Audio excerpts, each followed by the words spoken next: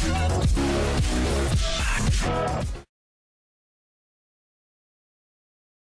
everyone, this is James from 3D Printing Reviews again, and today I'm going to bring you a different sort of video than normal.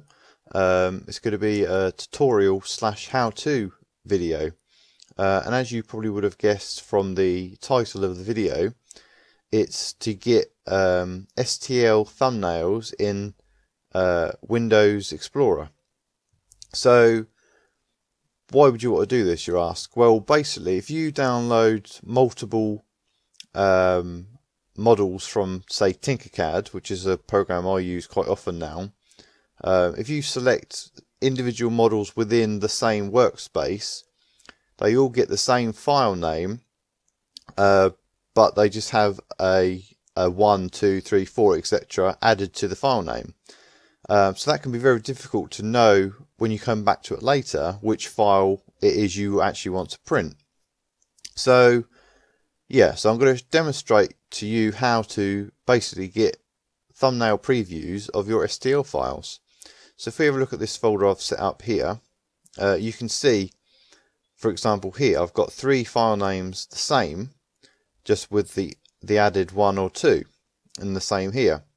Now I don't know which one of those is the one I want. Now I could just open the file up in Simplify 3D, but it would be so much easier if we had a thumbnail. So if we just close that, and then this is the software that I've found through various web searches and forums that we want. It's called KStudio Demo, and I'll have a link to somewhere you can download this file in the description. So if we just unzip this file, and we'll just unzip it to the desktop. There we go. So this is basically the one file we get. Now I don't actually know what this software does. I've never used the software itself, just the ability to allow us to preview STL files. So let's install this application, and you've basically, I mean, if you could read that if you want, it's just going to tell you where it's going to install it, the components it's going to install, etc. So yeah, if we just click next basically, and then I don't know if you're about to see that, but I've just got to allow the file to make changes to my computer, and that is basically it. You don't even have to launch the software. Finish, close that, and as you can already see, we now have previews of our STL files. How, simple as that. I can now see, oh right, that was the one that I wanted, it wasn't that one.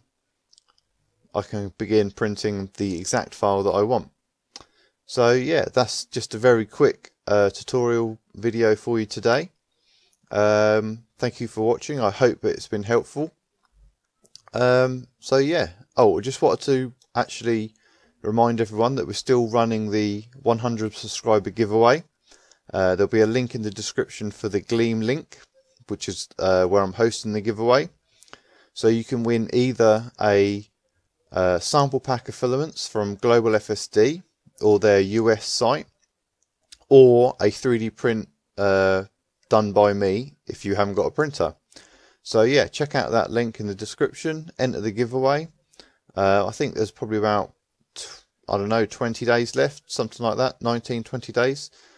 So yeah, don't forget to enter if you'd like to. Thanks for watching, and until next time, keep on printing.